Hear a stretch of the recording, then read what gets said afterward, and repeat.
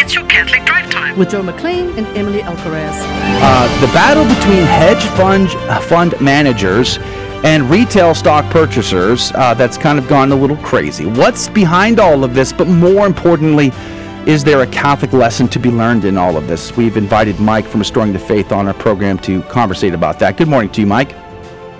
Hey, good morning. Thanks for having me, Joe. Yeah. Honored to be here. Praise be to Jesus. Now, by way of disclosure, you have some background and expertise in financial management or investments. Maybe you can give us the elevator pitch on your resume. Yeah, sure. Just after I left the Marine Corps, went straight to Wall Street, worked for a major investment bank, was an investment banker, which means it's not somebody who manages money, it's somebody who manages corporate finance transactions. So I took a couple companies public, did some capital markets transactions in both the debt and equity markets, as well as mainly I was an M&A guy, mergers and acquisitions. So I'd help large companies buy small companies, help small companies get sold to large companies. But usually that involves the exchange of equities, either in a private setting or in a public setting. So familiar with the capital markets enough to talk about it, Joe, today, but not a trader or anything like that. Well, speaking of which, Semper Fi, my brother. I got out of the Marine Corps in 95. Hoorah! All right. Wow. I knew I liked you. Well, it's early yet. Let's preserve judgment till the end. All right. So, Mike from Restoring the Faith is our guest. Mike, could you start by telling us what is the nuts and bolts of the story? What were hedge fund managers trying to do, and why were these sort of day trader retail purchasers trying to stop them in doing that? What we witnessed last week was nothing short of a populist uprising. And here's why I say that. Okay, so this is a concept that can sound really complicated, but it's very simple. You can either be short in a stock or long. And that's trader speak for if you're long in a stock, that means you buy it and you own it and you hope it goes up and then you sell it later.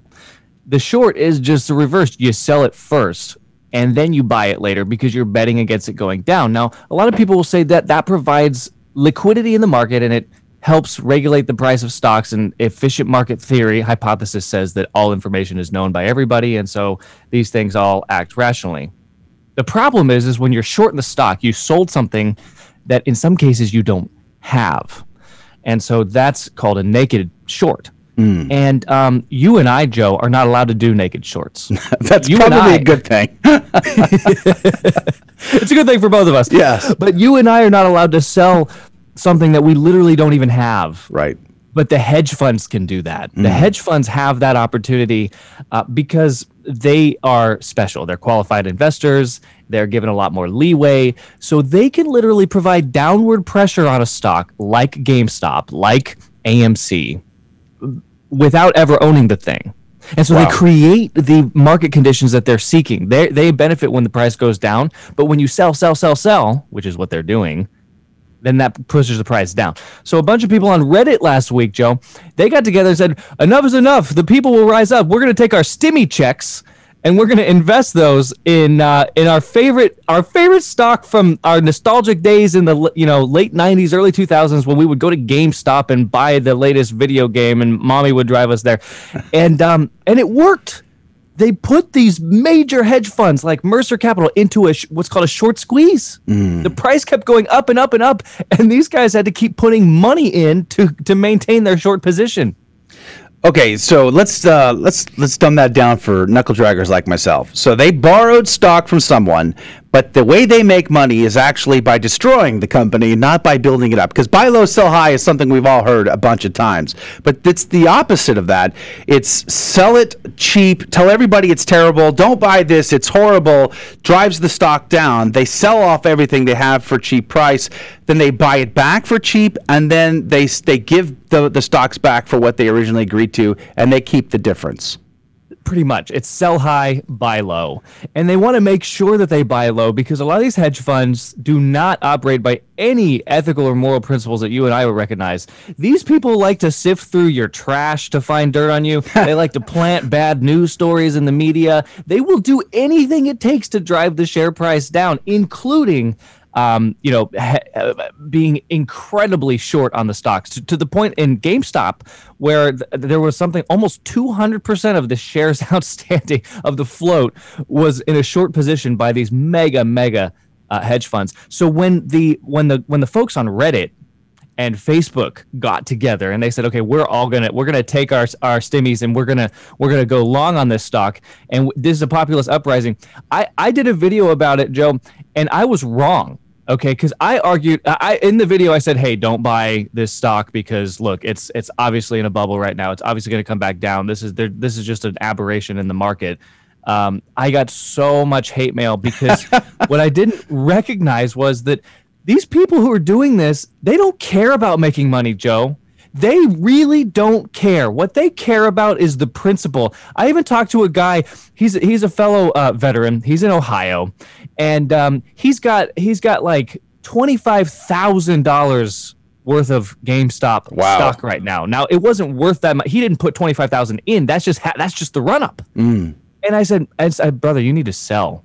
You need to sell and take your chips off the table. Go buy yourself a truck or something. Right. He said, no, I don't care. This is the principle. I will ride this out, and if I can buy more, I will. All right, hold that thought. We're talking with Mike from Restoring the Faith and YouTube channel. Great, check it out. We'll link to it, obviously, at facebook.com/Catholic Drive Time. But don't go anywhere. On the other side of this short break, we'll continue our conversation with Mike, and we're going to get to the Catholic take on this.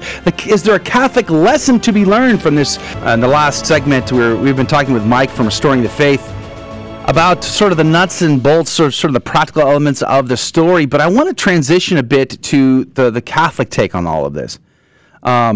Usury used to be a conversation we used to have in the church quite a bit. But that seems to have gone away. I'm hoping, Mike, that you can maybe talk about this story as Catholics. What should we be thinking? Because, part of my thinking goes, as a knuckle dragger, I mean, I don't know anything about stocks. I don't even own stocks. I sold my 401k years ago. Got rid of the whole thing, cashed out of the casino that is the stock market. Is it legal for these hedge funds to do these things? Is it ethical? Is it right? Should they be doing them? And if so, how can we justify that? So I want to get to the Catholic take. Mike from Restoring the Faith. Okay, in any business transaction, we have to be concerned with the common good, and the common good is different and distinct from the collective good. So the collective good is something that a lot, the lefties like to talk about because it's basically communism. But the common good is a real thing, and what it means, and if defined by Father Ripperger, for example, is basically creating a society in which it is possible and permissible and encouraged for us to all live lives of virtue. So that's the common good. When you have a business, you should be contributing to the common good in some way. That doesn't just mean paying your taxes, just rendering to Caesar what is due to Caesar's, but that means providing a product or a service that enhances people's lives and enables them to live lives of virtue. So if you make cars, for example, that's great. People can use their cars to go to mass and get a job and provide for their family. This is all good stuff. Obviously, you cannot produce a product or a service that is inherently or gravely evil. So if you want to be an entrepreneur, don't open a abortion clinic, for example. You have to ask yourself, though, Joe, to the common good, what is the contribution of a hedge fund? They don't make anything. They don't sell anything. They don't really do anything besides financially transact in the marketplace these derivative and speculative investments. And so essentially what they do is they sell things that they don't even have. They sell things that they don't even have, and we're not even allowed to do that. And to be an investor in a hedge fund, you have to be what's called a qualified investor, which means you have to have at least $1 million in liquid net worth, money that you're willing to lose, and you sign to this attestation. Is very highly controlled to the SEC. So I can't invest. You can't invest. So these hedge funds get access to deals, and the investors of these hedge funds get access to deals that you and I can't get. But here's what to your point about usury. They are so focused on your money, making money by virtue of the fact that it's money. Okay, they expect their money to reproduce like rabbits. Now, this, as you said, usury was condemned in the strongest terms in the church. If you were to open Denzinger, for example, and just flip to the first reference on usury, you would find that the usurers were denied ecclesiastical burial. Wow. Just like the suicides. We've done away with that by now, I'm sure. Yeah, yeah. Imagine being, oh, this is where all the Catholics are buried, and then over here, this is where the people who committed suicide or usury are buried. Yeah. Oh my goodness. Yeah.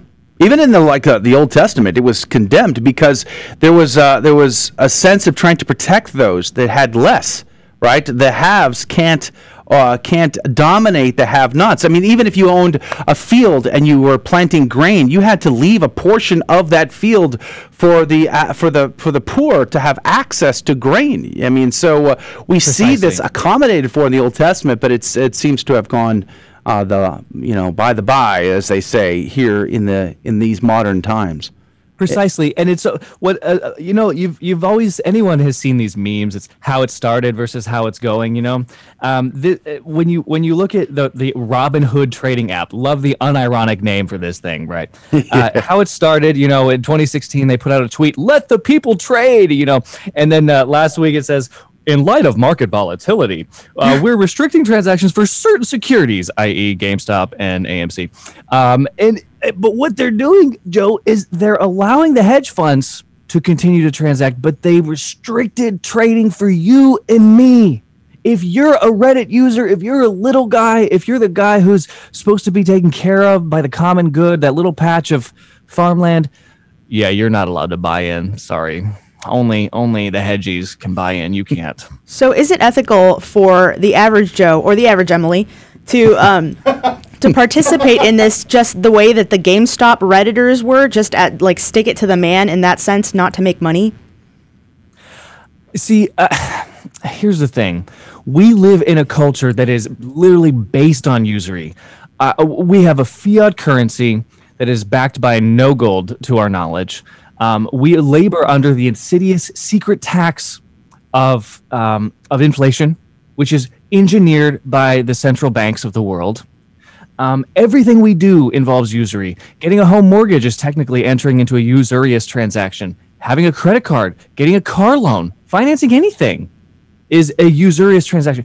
So everything that we do is based on usury. This is something that fascinates me because I don't know that we can reconcile 12th century dogmatic statements by the popes in their encyclicals about usury to how we're living today. And, the fact of the matter is, I think a moral theologian, I think a St. Alphonsus Liguori would look at what people are doing in Reddit and saying, I'm going to take my stimulus check, which is my money that was given back to me by the government, and I'm going to invest it in this stock. Some people made a quick buck, and good for them. Some people are doing it for the principle of fighting the system. And you can only labor under tyranny for so long. So I think some moral theologians would say that it is okay for the average Emily or the average Joe to do it. I just don't recommend doing it personally because it's too late. If I was on a retreat last week and I missed the chance to get in, and I'm not going to get in. What about the silver now? They're going after silver. It looks like they are going after silver, and I think that that's smart. I do personally. I don't give investment advice, but I do personally think that silver is kind of undervalued, especially relative to gold. But that's an interesting topic. I think Catholics should have physical metals. They should just have it even as a downside. And in case that God forbid, the currency should collapse. The Austro-Hungarian Empire was the reserve currency of the world in 1917. Of Western Europe. Really? And then what happened? World War I, and then boom, they're gone. And they're gone. Done. I mean, we're the reserve currency of the world, and we got the petrodollar and all that stuff, and that's great. But one event like COVID or anything like that could change everything. So yeah. I don't think it's a bad idea to have some silver coins. Golly gee whiz, Mike from Restoring the Faith. You sound like Klaus von Schwab there from the Great Reset guy from the World Economic Forum with his. Anyway, you going to build back better. No thanks. No thanks. I'm trying to cut back. I appreciate it, Klaus, but I'm really trying to cut back. I got to watch the figure. But I want to go back to something you said a minute ago. I was really thinking about, we were talking about usury. I was thinking about debt and the culture of debt in our society. As a family, we've been striving over the past 20 years of marriage to get out of debt. College tuition Day one, a freshman shows up to college campus. They have to buy $80,000 worth of books for the semester. Right? It's a rough figure. Just go with me here.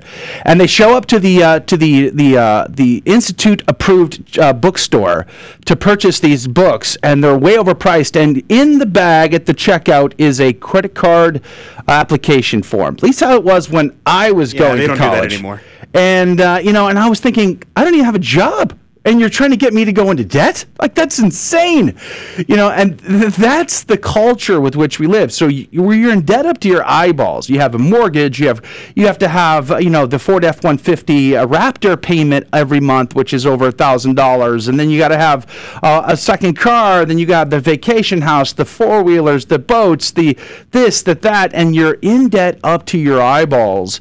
And it becomes very difficult, especially with credit card debt and student loans, to shovel your way out. It seems like a lot of people are being enslaved by this. And here we have our federal institutions just printing trillions of dollars with all of these stimulus bills. Is there any way out, Mike, from restoring the faith? Well, yes. I think, actually, to quote Mother Teresa, live simply so that others may simply live. It's the ideal. The ideal is to have a one-income household, and where everyone can survive and live out their faith that way. The ideal is so seldomly attained today because especially young men, as you said, they're leaving college, let's say with a liberal arts degree. And they're saddled with debt. They have to get a car. How are you prepared to carry out your vocation? And then let's say you go to a Catholic university or something, and you've studied history or literature, and you're prepared to become a teacher. Well, it's hard to support an entire family on something like that. And the debt cycle is designed to entrap us, Joe. You have hit the nail on the head. It is designed to entrap us, and every single institution, from global financial institutions, from the IMF level, from the World Bank level, are designed to entrap not only the third world in debt, but the little guy in debt. And the banks they don't really bear the risk. That's the dirty little secret. If you read, there's a great book. It's called The Creature from Jekyll Island. It talks about the founding of the Federal Reserve. The bottom line is that the banks really don't take any risk because they will always get bailed out. We saw it happen in the financial crisis. They're getting bailed out now. And even these hedge funds have turned to mommy government last week and said, can you bail us out? Wow. We got in over our skis. We're $4 billion short here. Yeah. My third home is at risk here. We got to do something to save it. Well, yikes. Praise be to God in all things. But I think as times get crazier, the truth comes out, masks fall off, and we start to see people and institutions and agendas for what they are. But we're grateful for Mike from Restoring the Faith to be on our program today to give us the lowdown, the skinny, and the Catholic take. Mike, God bless you, God love you, and thanks for being on the show. Thanks, Joe. My pleasure. All right, that's going to do it for Hour 1 of Catholic Drive Time, keeping you informed and inspired. We'd love to have you join us in the second hour if you are able. We're still live streaming on Facebook, YouTube, and Twitter, so long as the algorithms give us the opportunity. And you can find us by searching for Catholic Drive Time or GRN online. We are game shows coming up in the next hour. Catholic Trivia with a secret and hidden agenda of teaching you a little bit about the faith, having a laugh in the process, and giving away prizes. All that plus much more Catholic Drive Time coming up in the next hour. God bless you. God love you. We'll see you right back here, 6 a.m. Central tomorrow morning. We'll see you then. Thank you for joining us on Your Catholic Drive Time, where it is our pleasure to keep you informed and inspired. Join us Monday through Friday at the same time, right here on your favorite Catholic radio station. Don't forget to connect with us. Just go to facebook.com/Catholic Drive Time. Again, that's facebook.com/Catholic Drive Time. Be sure to share more than just us today. Share Jesus with everyone you meet. Bye now, and God love you.